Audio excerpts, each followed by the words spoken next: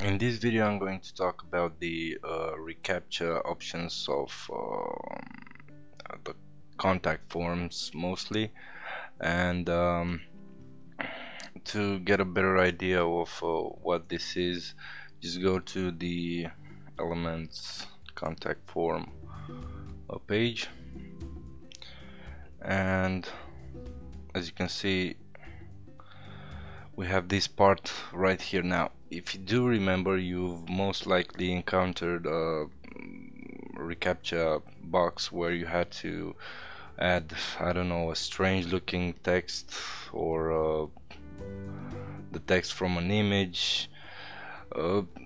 Google knew that was not quite okay, so they simply created this simple checkbox that says if you add this form, and just by pressing this he will confirm that you're not a robot and you can send the form.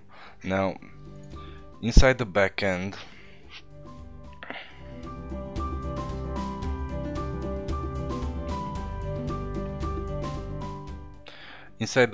you can find several options. To be clear, we're talking about Kallyas options, general options, Recaptcha options.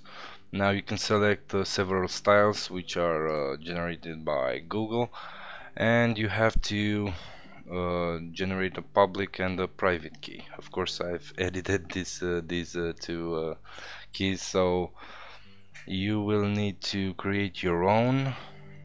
Start from here, google.com/recaptcha, and you just have to follow the easy steps, and Google will, I think, will just do everything it has to do very easily. So that's about it. If you do have questions, don't hesitate to ask. We didn't have problems with this feature, but if you do, please go to our support forums, and we'll try to help you there.